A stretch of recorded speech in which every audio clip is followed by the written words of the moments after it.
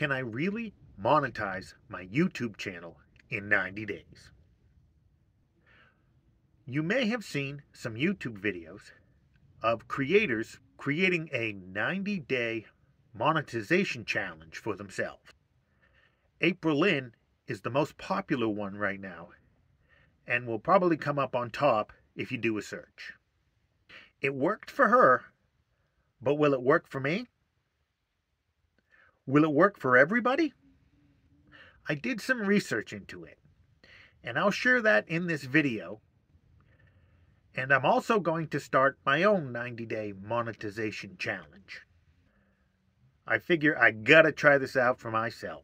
My name is Joe, and this is my channel, Off Grid Solitude. Please like, subscribe, and comment. It really helps out the channel. Monetization is the first major goal for new YouTubers.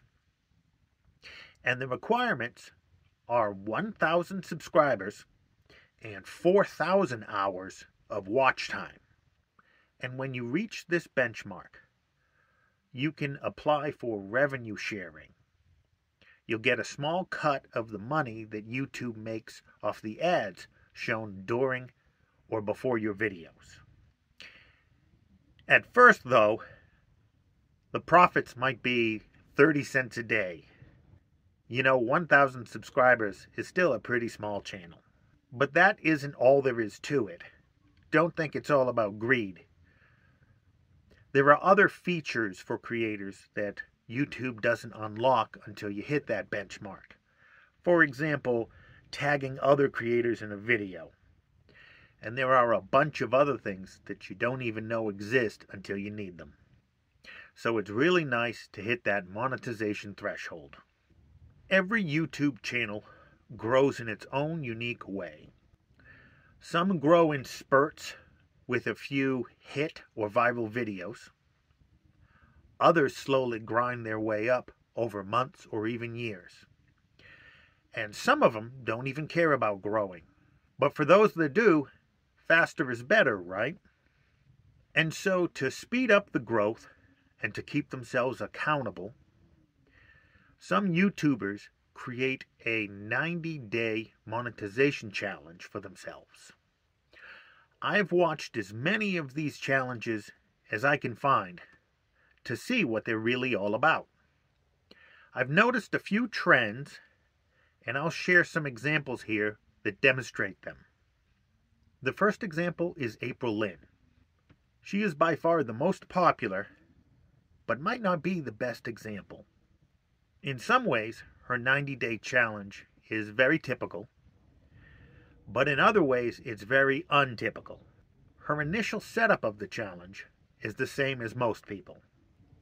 The first step is just to declare your intentions and motivations. Next, the plan is developed. Usually the plan is to publish more frequently, maybe 2 or 3 times a week. Getting monetized in such a short time usually happens because of one or more breakout or viral videos. These videos don't get millions of views or anything like that, but they're much more successful than the typical video that channel usually gets. So you can almost think of it as winning the lottery, or at least a scratcher ticket.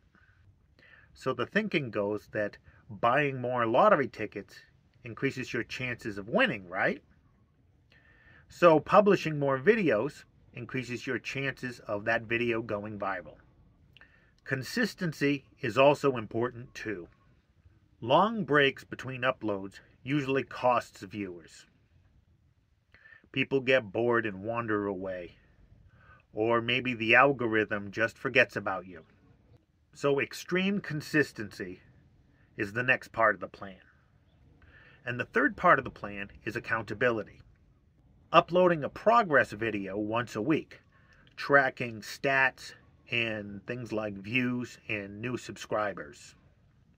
And maybe a look back on how the YouTuber thought they did, obstacles overcome, successes, failures. That's the typical path to these 90-day challenges, but April Lynn did not do that. She started off that way, But then she took about 3 weeks off to create a high effort video. And it worked. That video went viral and pushed her over that monetization threshold. So I'm not sure what lessons we should take from that. Also, she did have a pretty successful channel before. This new channel is just her switching niches. The next example is what truly inspired me. Silver and Solo is not trying to be a YouTube guru like many of the others are. Her videos aren't about becoming a successful YouTuber. When she started the challenge, her channel was about 7 months old. She had less than 100 subscribers and only about 30 videos. But it worked. She became monetized well before the 90-day mark. I was intrigued. Does this really work? I started searching for people who try this challenge but fail. And I couldn't find very many people. You'd think there'd be hundreds of failed attempts out there. The fact that I can't find many could be good or it could be bad. I'm not sure. Let me know in the comments if you find some. The one or two I did find was pretty clear why they failed. They just gave up. I don't mean they skipped a few weeks or were late with a few videos. I mean they just disappeared. So of course they didn't succeed. You can't succeed at YouTube if you quit YouTube. I think it's encouraging that I can't find many fails. But it could be because YouTube just isn't showing them to me. Or maybe the YouTuber was just so embarrassed they deleted their videos. We really can't be sure. I did find examples of people who are in the middle of their challenge. And they're usually doing well. Like Drew Higgins here. Will he make it by the 90-day deadline? We can't be sure, but I like his odds. I've got to try it out for myself. I'm curious. I promise not to give up before the 90 days are over. And if I fail, I promise to leave the videos up so future YouTubers will know. Right now, I have 525 subscribers and 2687 watch hours. So I'm halfway there. I've been a YouTube creator for about 6 months, and I've uploaded 39 videos. Let's see what the next 90 days will be like. Starting with this video, I'll upload a progress video once a week. Since today is Thursday, I'll upload a weekly update every Thursday.